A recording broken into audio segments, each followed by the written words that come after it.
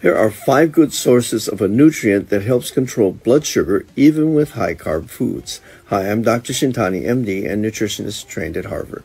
I've been reversing diabetes naturally for over 30 years with a high-carb diet. One of the reasons I'm able to do this is because of a nutrient in some high-carb foods that slows the absorption of sugar. You may have guessed that this nutrient is soluble fiber.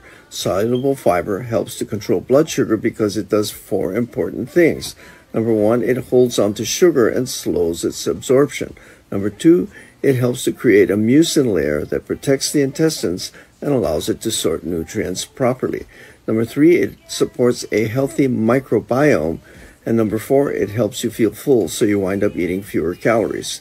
5 good sources of soluble fiber are 1, oats, 2, chia seeds, 3, flax seeds, 4, beans, and 5, lentils. So to start getting healthy now, consider eating more of these foods and get a list of 15 foods and the amount of soluble fiber in them in my free ebook, Health Secrets, at peacediet.org.